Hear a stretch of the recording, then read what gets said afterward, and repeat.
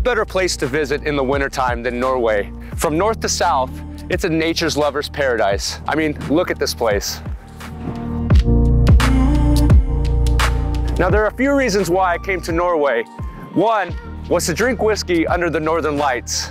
And two was to visit the northernmost distillery in the world, Aurora Distillery. And lastly is to learn about whiskey recipe development from my good friends, Benedict and Claudio from Spheric Spirits. You know, one of the things I was always curious about when trying whiskey was, how do they develop recipes? And I'm lucky that I get to learn this today. And I hope you guys enjoy the episode. I'm Jeff. I retired from the military, sold everything I own, and now I'm traveling around the world to learn from brewers, winemakers, distillers, and tell their story. This is my journey of beer, wine, and spirits.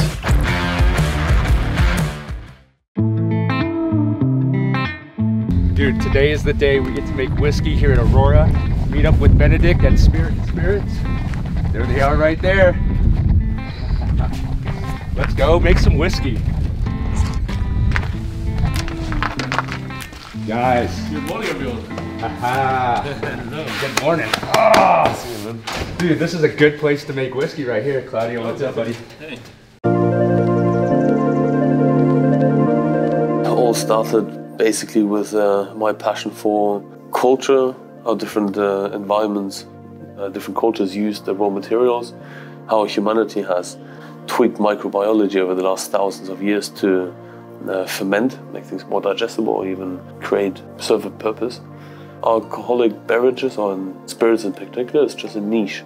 And then eventually Claudio, my old high school friend, who has always been fond of having these adventures with me, discovering different spirits around the world, led eventually to us creating a business and financing our passion.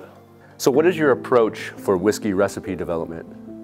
It's not that simple as just a recipe. A recipe in this scenario is understanding every single little component of a production process, down to a single-digit degree during adding the yeast, for example, or controlling a fermentation throughout, controlling the temperature throughout. So it's not just like from A to Z, these are the ingredients that you have to do. It's just you have to understand the entire process and know exactly what's going to happen at what tweak. So usually what we do is, all right, what do we actually want to achieve? Looking at this recipe specifically that we're going to create, that we're going to distill, and what was your concept behind it? Where did it start? How did the idea come about? Was it over some whiskey, in Scotland that inspired you? Was it you two trying, certain spirits, and you guys were like, look, I would like to replicate that? Basically started with old school Scotch malt whiskies. There's a huge difference between whiskey today and whiskey back then. We're not talking about whiskey that has been aged for 30 years compared to one that is only aged 10 years. We're talking about whiskey that has aged the same time in a cask, but has been produced at a different era. Yeah. So we started to get curious on how this happened. My internship that I did with the Thompson brothers at the Norway Distillery allowed me to taste whiskies that are unreachable to a lot of people, and people that I've been talking to that have been drinking Scotch whiskey for a lot of time, complaining that the quality degrades. We always start with traditional recipe. Then we usually go and dissect, so analytically approaching it, and understand everything about this tradition, because you can also follow tradition blindly, but we have the scientific spirit to understand it, and then we can play with it, but not before that. We play by the rules, but we can still create, or we try to create, a super funky whiskey. And it's still the traditional recipe, just tweaking it a little bit, also sometimes a little bit much to test out the extremes.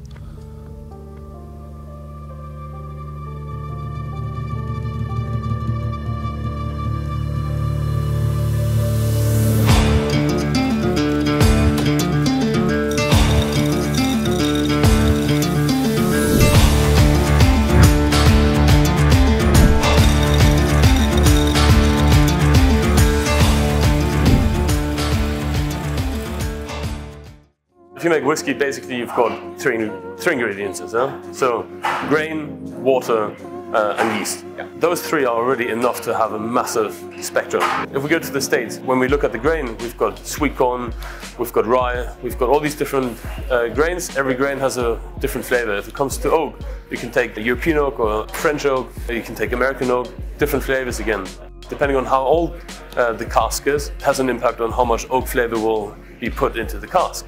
Depending on which temperatures were used to build this cask, will affect the flavor. Depending on the yeast, and that's where our favorite ball game is, how can you create flavor through microbiology? The water is also important. Most people are able to manipulate the water ionic concentration, the water chemistry basically.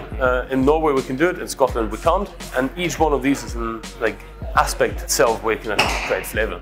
Today we're doing a old school traditional Scotch style recipe, which means 100% malted barley, heritage barley varieties. We've got Marisotto, it's an old variety from the 60s. It's great for malting, it's great for flavor. We know this by now because the last 50 years, some of the beers that came out, blind tasting, people didn't know what it was, but won awards. So Marisotto is great. It's floor malten. The inefficiency through the floor malting process can lead to different flavor profiles than when you put it in a drum malting.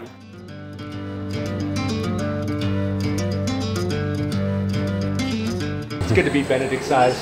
You could tell he was designed for Benedict to be able to do this. Because I'm a little shorter than this guy, and I'm over here on my tippy toes trying to fill this in. Started off this morning. You got me working, earning my whiskey. You know, loading up grains into the mash tun. Talk to me about what we're doing. Well, thanks for breaking up the dough balls in there just now. We've got about 30 to 45 minutes now. The enzymes within the grain, within that mash tun now, will break down the starches into fermentable sugars. As you know, we've got two main enzymes. They're both working perfectly at the temperature that we've chosen now. Within the next 30 minutes, they will do all the work. They will actually denature, they will die. So after 30 minutes, we don't have much to do, just linger around. Now that the 30 minutes are done, we are opening the bottom of it and we let it flow out with gravity. But we turn on the pump and we are recirculating. So the pump is just sucking from here, but this is being filled with gravity, and this way we're not running risk of destroying the bed inside. We call it bed. It's a pile of grain which is sitting on the false bottom, and we're recirculating because the smaller particles that we see now, they will go in at the top again, they will start to sit on this bed, and they will actually close up individual gaps. The filter effect will increase, and at some point in a few minutes this will turn clear. And clear is important for us because all of these starchy particles, they create a nutty and malty character according to the Scots. Clear words create fruity and non-nutty malty characters. And we're all for fruit, so we'll wait until it's clear. So in there currently we've got about 1,000 liters of extremely sugary wood. I mean, we'll taste it in a second, it's very, very sweet. This is going through the heat exchanger. We cool it down to about 22 degrees. That's where the yeast is happy. We put it in the fermenter.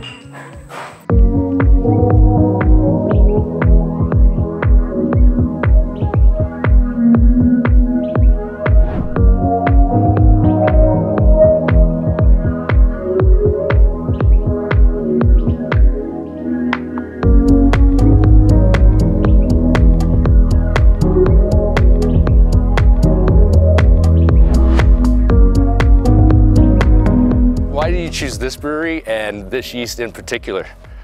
Well, you know, with my time over at the Thompson Brothers at Dornoch Distillery, I learned that there's nothing more valuable than having a befriended local craft brewery that actually uses excellent yeast for their own productions and something that you can tap into. You know, most breweries after 6th or 8th generation, they just throw it down the drain, but in fact they're still very useful to us distillers.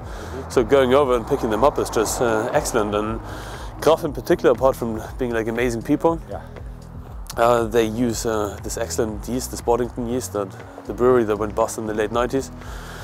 And a lot of craft brewers and home brewers out there agree that yeast is like excellent. It produces this really nice gummery English ale character. That's exactly what we're hoping for in whiskey as well, especially the old school style Scotch whiskey. Nice. Well, guess what, man? Let's go get some yeast, buddy. Whoa.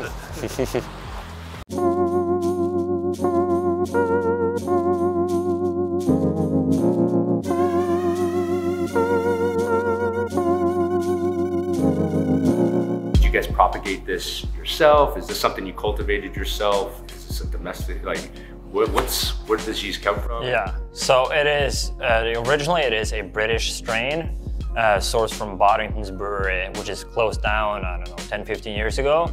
But we source it from Imperial Organic Yeast in Portland, Oregon, actually on the west coast of the US. So that's where we buy it. We buy a jug containing 8 liters of slurry, and then we pitch it into our fermenters, ferments the beer, and then it grows, of course, during fermentation, and then we can pitch 2 or 3 times, 4 times as much yeast as we pitched.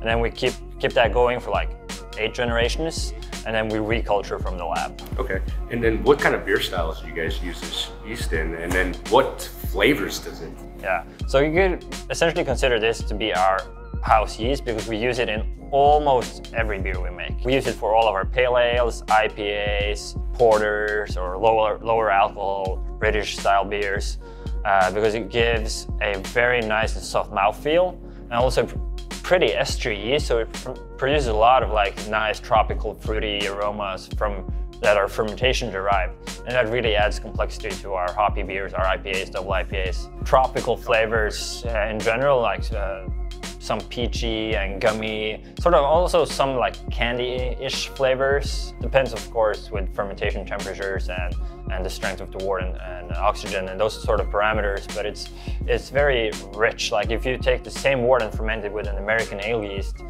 you wouldn't even think it was the same beer to begin with. It is so different.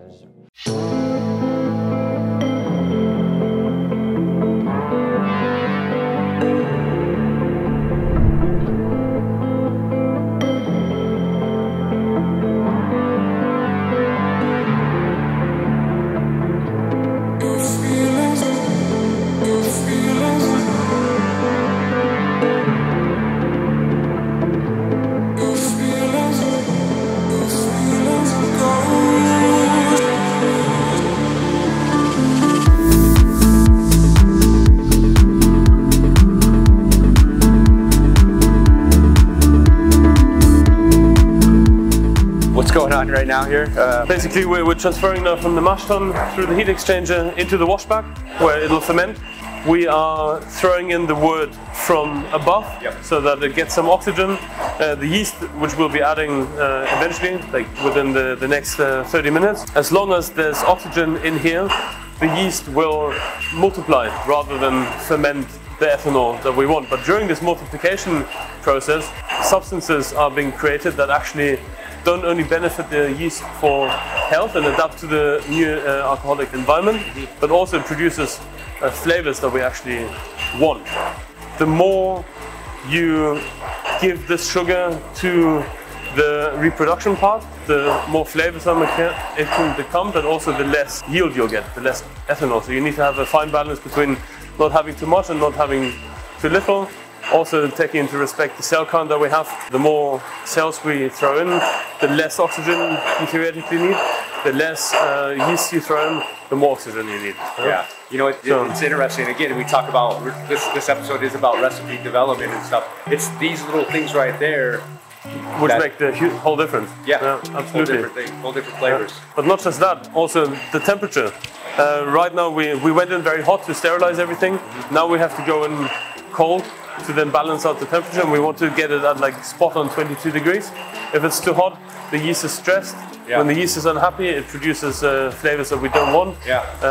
These flavors in small amounts, like diacetyl, might be good for us because it creates a butterscotch flavor, but if you have too much of it, it starts to get too much of this popcorn buttery flavor, which you don't want either. So you don't need to have ingredients to create flavor. You have to know and understand every step of the process to manipulate exactly the flavor you want. And that's the reason why you've got this massive spectrum of for example, Scotch whisky flavors, and they're all only yeast, malted barley, yeast and water, nothing else. Yeah. That's incredible. Incredible. Perfect. 22, yeah, 22. That's exactly what we want. Cool. So we've got 7.5 kilograms of yeast here. It's about 1 billion cells per milliliter on thick slurry like this. There's a rough formula which is 100 million cells per milliliter times the liters that you have times the Plato. So we are at about 15 Plato, so it's basically 100 million times 1,500 times 15. And if we calculate all that, we are having more numbers than what we can count. So the rough rule is a kilogram of slurry that has been harvested from the fermenter, as we've done with craft, per hectoliter, which is 100 liters. We've got 1,500 liters, so 7.5 kilograms is pretty much half than what a brewery would usually pitch. But I like to underpitch because that means the yeast has to replicate a little bit more. During this process, aroma is being created, and we are sacrificing a little bit of ethanol for flavor.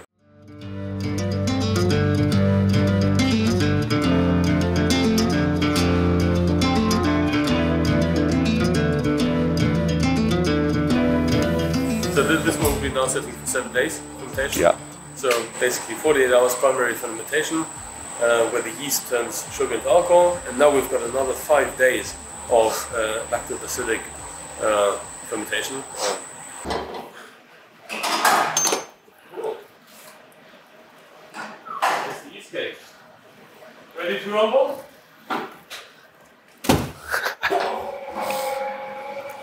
I know I'm learning a lot, Benedict, about recipe development with you, and especially yeast and everything that goes into all of that. But I will tell you, I am a pro at this.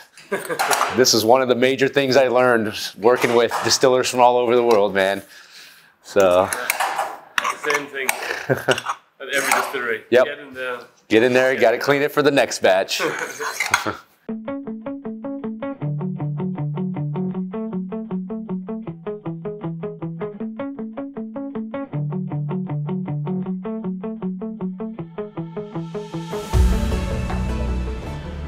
That's, when you smell that, that just smells funky. It's like,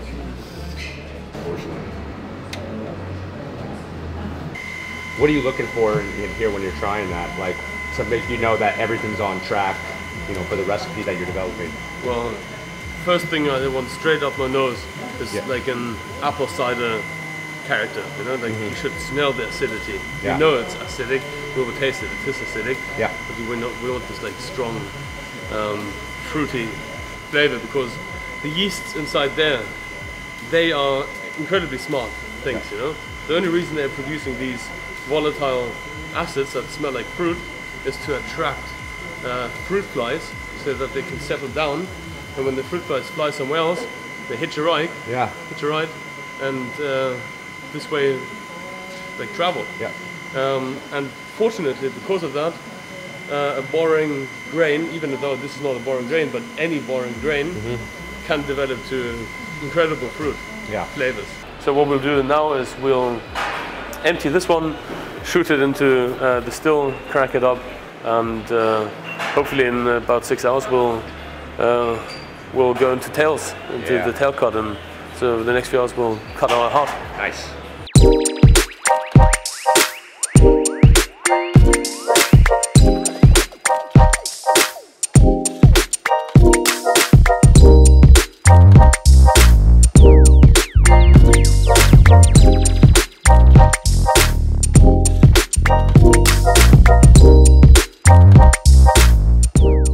So we just finished up with, you know, talking about flavor from fermentation, and then once fermentation is done, we saw the transfer into the beautiful still here, and now we're talking about cut points. So talk to me about what's happening in distillation. All right, I mean, as you can see, we've got the pot, the fermented wash or beer without any hops. It's being transferred into the pot. It's going to be heated up, the vapor is going to be carried across into the cooler. This is the condenser. So the vapor turns back into liquid and drops out here. In here we've got a mix of ethanol, other different alcohols, other volatile substances. Eventually the good components get carried across as the heart, and at some point the longer chain alcohols or fusel oils make their way through with a higher boiling point in here. And these have a very low threshold if it comes to aroma, which means you only need a very small portion of these to have a massive effect on your distillate. But the new make gets its oiliness and body from it. So you need to have some of them in there, but not too much. You just have to get the right spot. And depending on how long you want to mature it, it has a big impact as well, because these longer chain alcohols, they will react with volatile acid to create esters. So if you do a very, very clean cut, you will mainly focus on these apple esters, these orchard fruit esters like pear as well.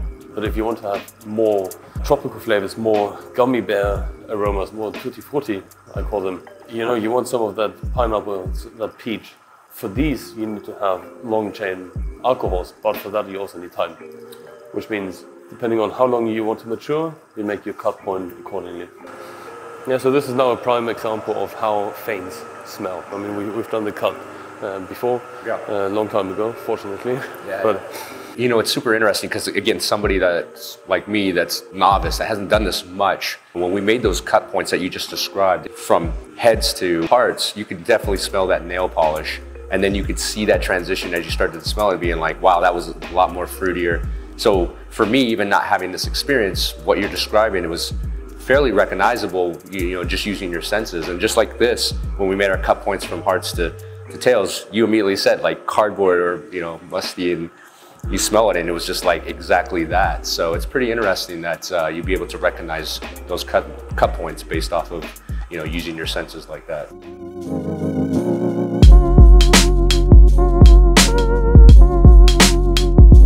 These are old Solera casks, these big 500-liter casks. I found a producer down in South Spain that is recoupering them, rebuilding them into 250-liter casks, and then replacing the ends with new oak.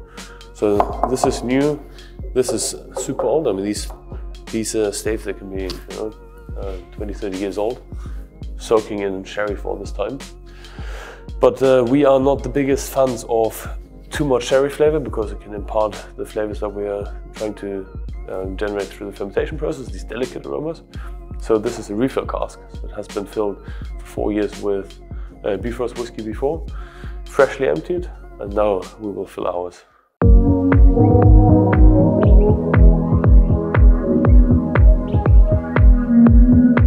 Don't be shy, it can handle something.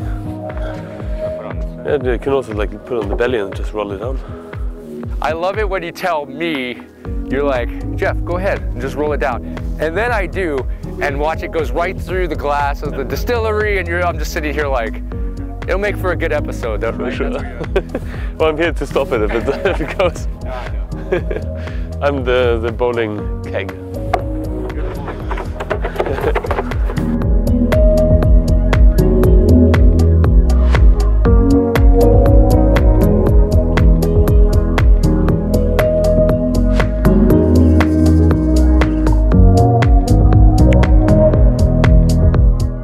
Take the gravity reading of our heart, dilute it down to 63.5% alcohol, and then fill it in there.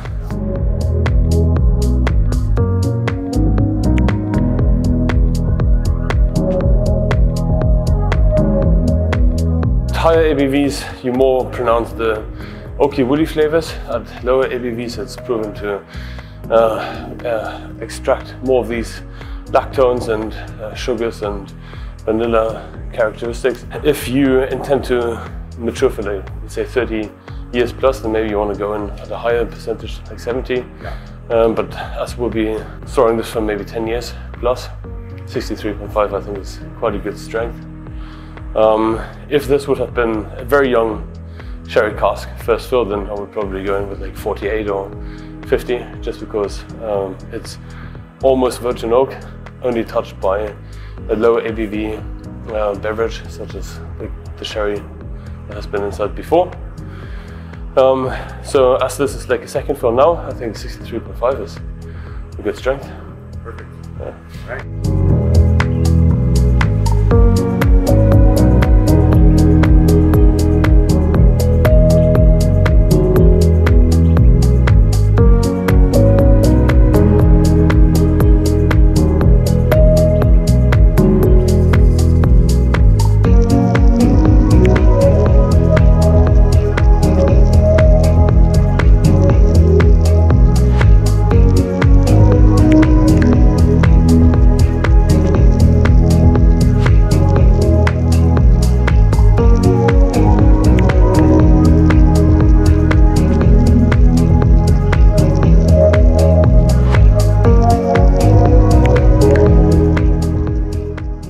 So why did you guys choose Aurora Distillery to create your recipe? One of the most important aspects of whiskey, I believe, is the maturation aspect.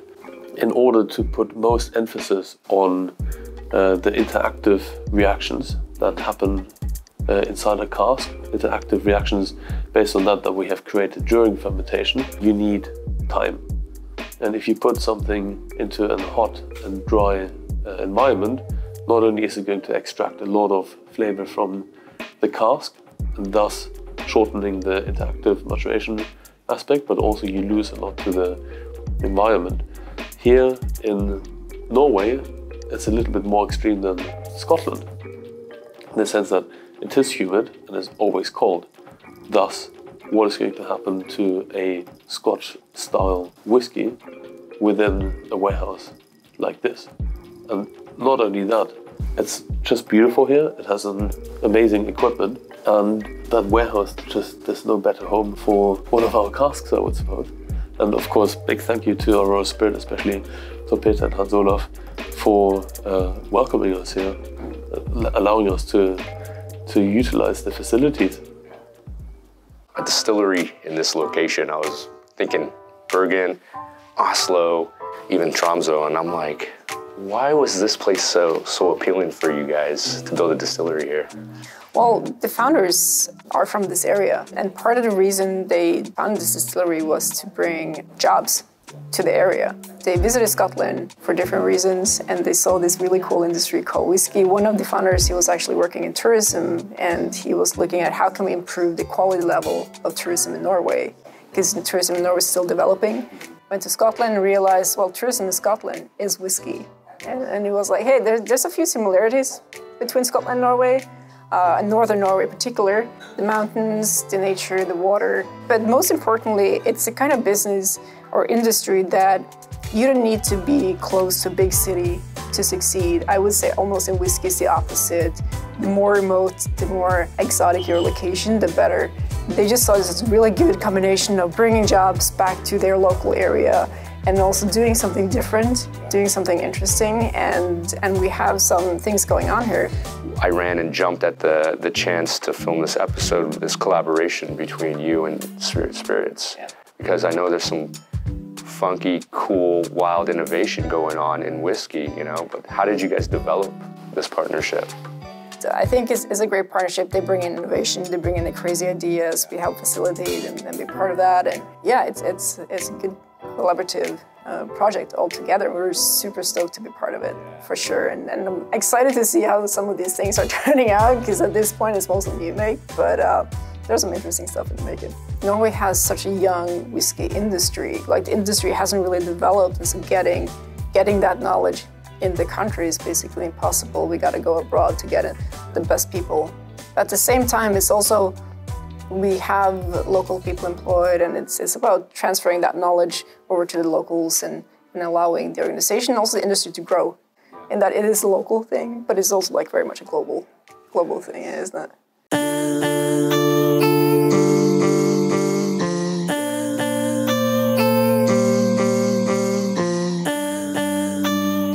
Thank you guys so much for the hospitality. I learned so much from you guys, and I'm excited to just follow your guys' journey moving forward on the amazing spirits you guys create.